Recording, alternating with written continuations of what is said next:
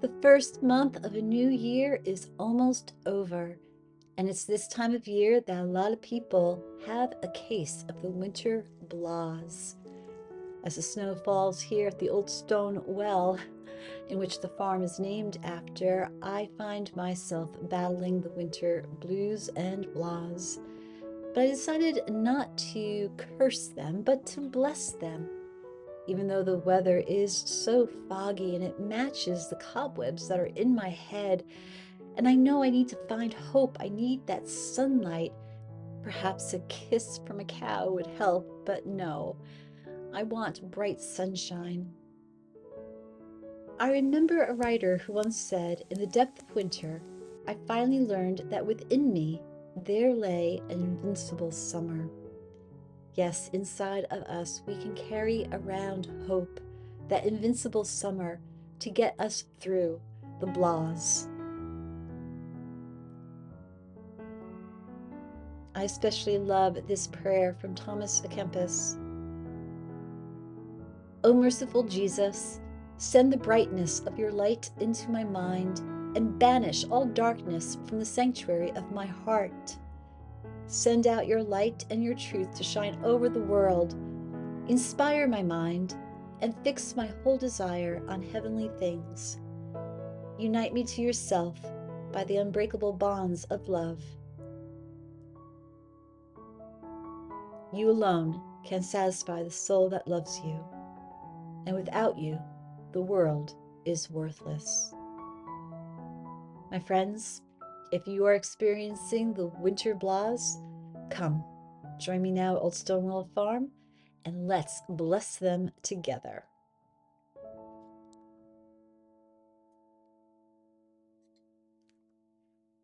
See, I haven't gotten very far in my day. I'm still in my pajamas and I'm still sipping my morning coffee, and it's gotten quite cool, but that's okay because I do like coffee that is not hot. I can drink a lukewarm pot of coffee and be very happy, thank you. But yeah, I have not gotten very far in my day, and that's okay. I have a case of the winter blahs. Rather than just sinking in and cursing them, I am going to bless the blahs. And I'm going to do so by basically taking a mental health day and giving myself the permission to not jump into my day like I usually do, but give myself the permission to slow down. So I am still in the bedroom, which is not our regular bedroom. This is the guest bedroom, but we never really have guests, so go figure. And I don't think my guests would like to be in this bedroom. This is the room that I created to be from the 1700s with the rope bed and no electric. So I do have a 18th century reproduction chandelier light fixture that is electric, but I hardly turn it on. I just love the old-fashioned look of it. And I do have my candles burning right now. So a better place to be on this, my mental health day, than a room that gives me a lot of joy. To be in the space that really feeds my soul. We all need that in our dwellings. You might have a dream house, or you might be in a small apartment, or you might be in a place that you're not quite happy with. Wherever it might be that you are right now, I encourage you to find a nook or a cranny or some special little corner, whatever it might be. It doesn't have to be an extra room that you have in the house. It's just my husband and myself, and this house is very small. It's only 2 bedrooms, but I happen to have that ability, that luxury, that privilege of creating this extra space for myself. I know that a lot of people don't have that, but it is important to find sacred space in your life, a little nook, cranny, corner, closet, whatever it might be. It could even be just a favorite chair of yours, and put a comfy Afghan over it or a pillow, and have like a little candle near a table to light. I really do believe those spaces that give us joy, that feed us, they really do nourish our souls as well. We all need that little escape, that place to go where we feel safe, warm, at home, peace. So find for yourself this day a sacred space, and let that be the place that you run to when perhaps you are needing to take a mental health day. Rather than putting all that pressure on myself to chase away the blahs like that, I'm just going to let myself be where I am right now.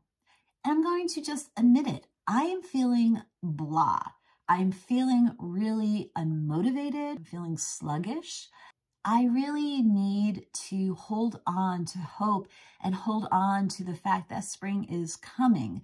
But there's still a couple of more weeks until that happens. So for now, how do we take care of ourselves when we're feeling out of sorts? Feeling out of sorts is okay. In fact, it's nothing to be concerned about unless it's getting really bad and it's really affecting your life. And if feeling out of sorts lasts for longer than it should, please reach out and get professional help. Reach out to somebody, talk to somebody, take care of your health. That is so important. But for this just feeling out of sorts and battling the winter blahs, it's normal. And as I was thinking about it, we can actually learn a lot when we're feeling blah. I think it is our body's way of trying to get our attention and saying to us either we need more rest, or we need to break out of a rut, or we need to challenge ourselves, perhaps take on a new hobby, learn how to crochet or knit. You can tell that's on my mind. I want to learn how to crochet or knit. But the feeling out of sorts and the winter blahs are very normal. And it's a way for us to, I think, take stock of our lives again, to just take a step back and breathe and just say, okay, why am I feeling this way? What do I need? How can I take care of myself better? Taking care of ourselves is very hard to do. I think our society, we just look at it as being selfish, and we're getting better talking about self-care. We are, but I think it still lingers that if you take me time, then that's being selfish. But it's not. It's so important to our health. So this day, when I have so much that I do need to do, I have a lot of deadlines, and I am taking on too much as I usually do, I realized that I kept fighting through this fog that I have in my head. And every day I just wake up with it, and I think today it's going to just go away. Today the blahs are going to go away. I'm just going to power through it. And this has been going on for about a week now. And guess what? No powering is going to get me through this. And that's when I realized that I really do need to stop everything that I'm doing and pushing myself, thinking that I would just snap out of it and take a break. So I've lit some candles. I haven't gotten dressed yet. I did shower and put makeup on, so that made me feel better. But as I'm taking this time to care for myself without feeling guilty, I remembered when I was a child, my mother used to give us, my brother and sister and myself, mental health days. Now, she never called them mental health days. This was in the 1970s, and we really didn't talk about mental health. She would just give us permission to take a day off from school. She would ask, what do you have going on tomorrow? Do you have anything important, a test, a paper due, whatever? She would clear it first to make sure that there wasn't anything pressing that I had to be at school for. And then she would say, why don't we just go out tomorrow, go out to lunch, go out shopping. We're taking a day off. And I don't know of any other parent that would do that, but my mother was a huge, huge advocate for every once in a while taking us out of school just for the day and just to have fun. Many times we would just go to the mall and go to a bookstore, and I would just lose myself in all the books and come home with a big stack.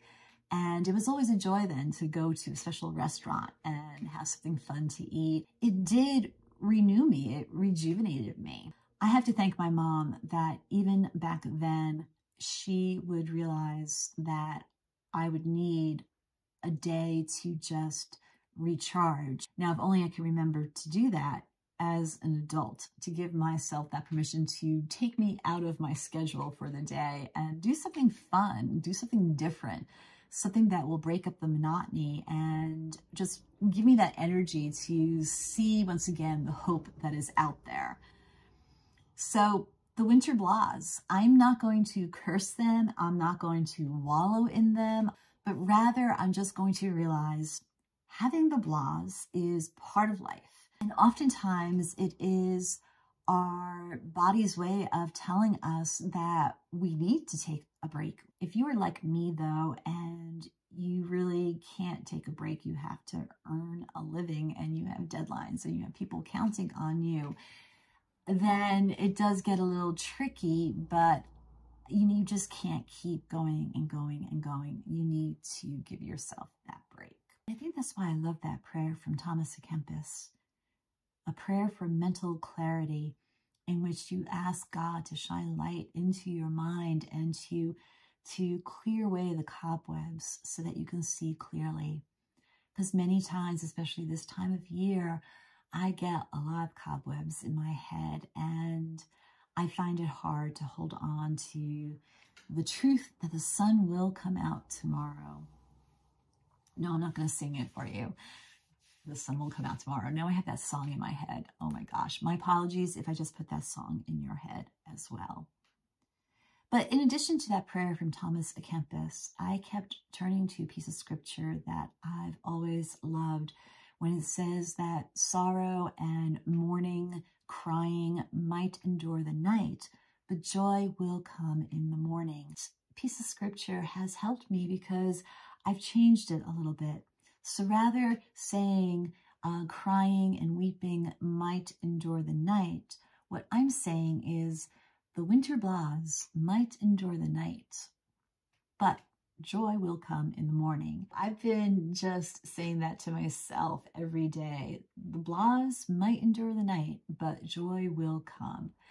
And it's just something little I wanted to share with you that has helped me. And I hope it helps you too when you have your days that you wake up and you just feel like you want to go back to bed and pull the covers over your head.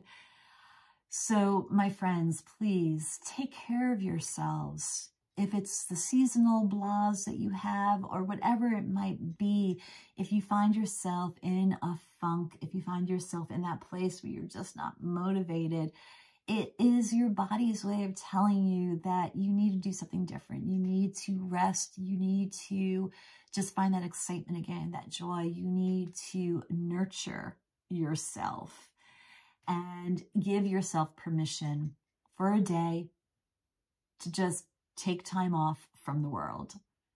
Just say to the world, I'm sorry, but I'm not going to be part of the world today. And then do something that will put a smile on your face. Find a place where you are living right now to create a sacred space, a place where you can retreat to when you're feeling out of sorts. That would be a great first step. And then turn to God and pray and know that this too shall pass. Everything has a season, and God is a good and gracious God, and He only wants the best for us. And so it is true that sorrow might endure the night, and the blahs, especially the winter blahs, might endure the night. But joy will come in the morning. I'm going to enjoy my lukewarm cup of coffee, and I'm going to enjoy just some quiet time in my 18th century retreat room, my 18th century bedroom, lit by candles and a rope bed and a quilt and a cradle and a cat a cat that is purring right now in the blankets. Oh my gosh, to have the life of a cat. Can you imagine? Until later, God bless.